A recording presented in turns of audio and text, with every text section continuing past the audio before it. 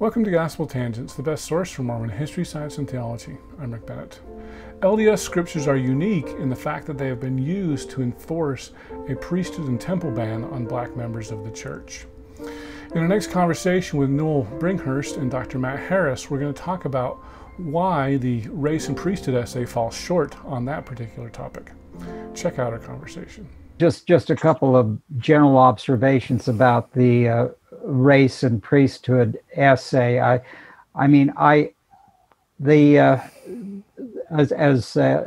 Matt has very effectively pointed out, the inherent aspects of Mormon racism as articulated in Mormon scripture is nowhere even mentioned or discussed in the Race and Priesthood essay.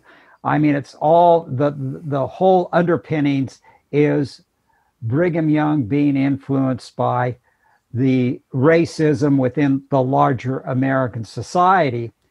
And to some extent, Lester Bush was making a similar case in his seminal essay that was published in Dialogue in 1973. He made a deliberate effort to, because he was a believing Latter-day Saint, believing in the veracity of Mormon scriptures and Mormon scriptural writings, be it both the Book of Mormon and the Pearl of Great Price, the Book of Abraham, and the Book of Moses.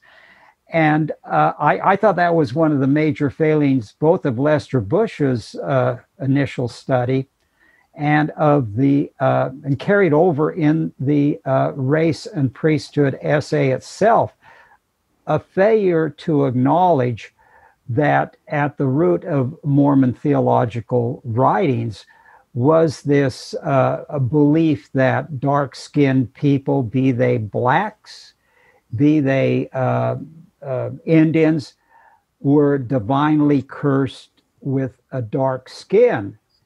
And that's likewise been reflected in the volume of Saints that I went through. I thought one of the weakest parts of that volume was the way it handled the issue of blacks and the priesthood, and that it just and standing in sharp contrast to the way it handled polygamy, which was more frank and much more open. I was really disappointed with the way that Saints handled the issue, and it's almost like an echo of the omission that's in the Gospel Topics essay. You're talking about the Saints volume 1 or 2 or both? Volume 2.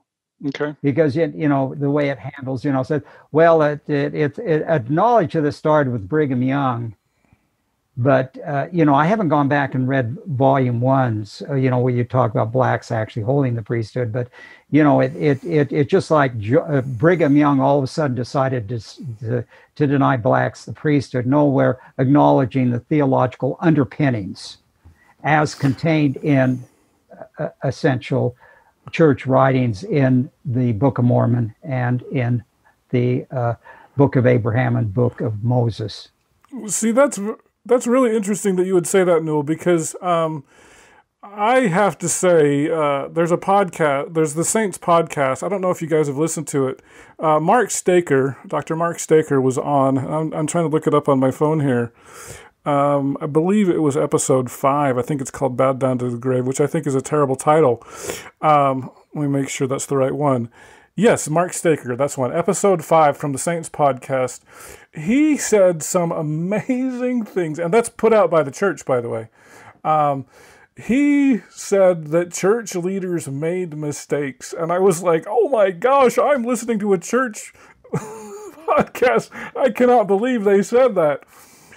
Say that again, Newell. Yeah, didn't Uchtdorf say the same thing?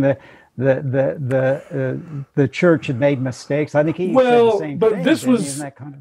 Yeah, I mean, sort of, but this was directly talking about the blacks and priesthood issue. Staker was. Staker was, yeah, and so I was just like, oh my gosh. So I'm gonna mention that if you guys can go listen to. I still don't know why it's called Bowed Down to the Grave. I think that's a terrible title. Because if you actually, I'm going to read the thing here. It says, this is The date on it says January 23rd. In today's episode, Mark Staker helps illuminate the history of early African-American members of the Church of Jesus Christ of Latter-day Saints. And he talks about Black Pete, and he talks about Elijah Abel, if I remember.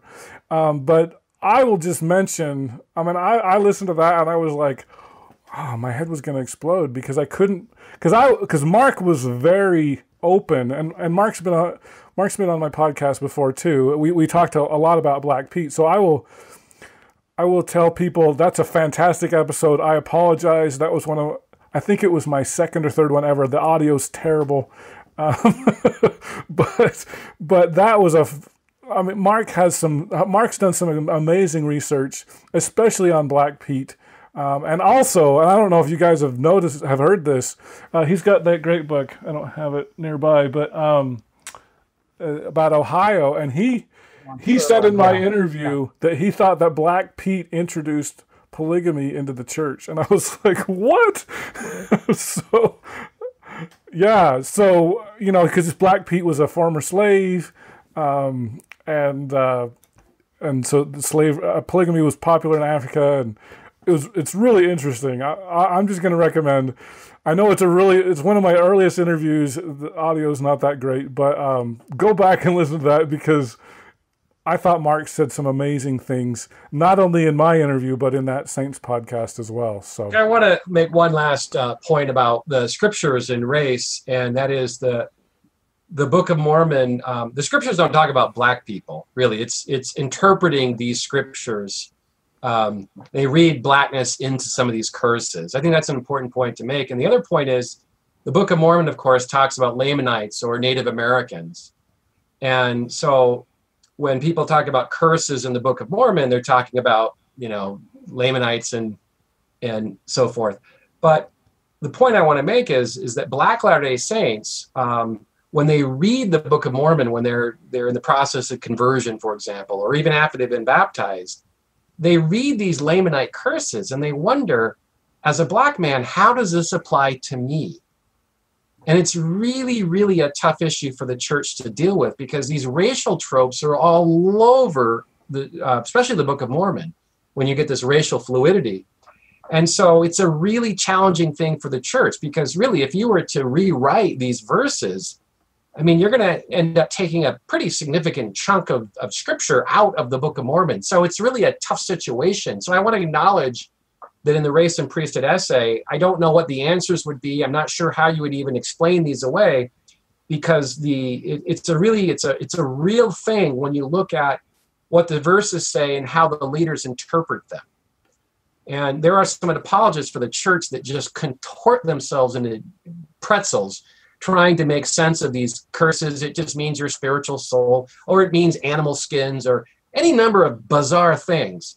But really, when you look at what some, not all, but when some of the brethren are saying in private about these verses, it's very clear that they think there's going to be a literal transformation of skin change. And also, it's very clear that in the 1950s and 60s, Latter-day Saints interpreted as such. And let me give you just one example. That at BYU in 1969, there were a couple of students that were doing some research for an English research paper.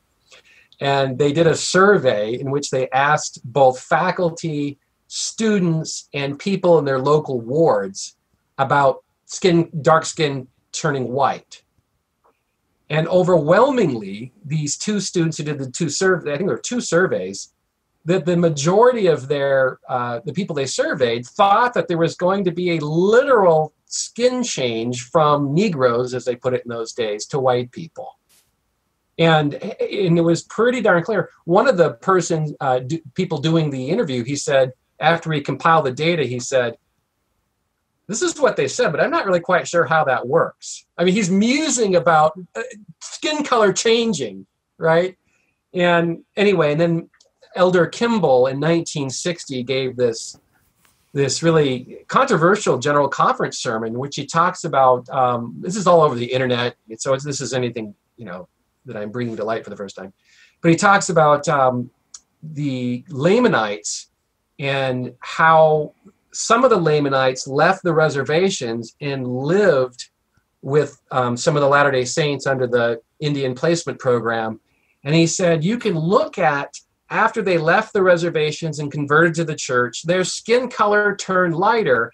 Compare them with the people left on the reservation who didn't leave. They have darker skin. And he shows up visuals in conference, like people can see the pictures. He actually shows pictures of the Lamanites who left and the Lamanites who stayed. And I remember interviewing with his son years ago, the late Edward Kimball, and I said, tell me about that address. And Ed Kimball said, my father took a lot of heat for that, because people, they write, today I guess they write emails maybe, but in those days they write letters. And a slew of Latter-day Saints, they just said, this is crazy. You don't lose your skin tone, your pigment when you move from one. Anyway, and so Ed Kimball, we talked about that. So this is a racial trope that really is out there for a long time. And of course, after the 1960s with the civil rights movement, when the church, when the leaders are really, really careful about how they come across to the public about the church's race teachings. 1968, the first presidency said, let's no longer talk about the curse or the less valiant theory in public, because they don't understand. Anything we say about blacks, let's keep it clear, positive, and brief. That's what they said. And so they didn't abandon the teachings. They just said, we're not going to represent those teachings to a journalist, for example, because they won't understand it. And so by the 1970s, after the priesthood revelation, the brethren start to look a little bit about some of the racial teachings that the church had accumulated over the decades. And this is when they try to tamp them down a little bit. And you see that throughout the 1980s and into the 90s. They're doing little subtle things in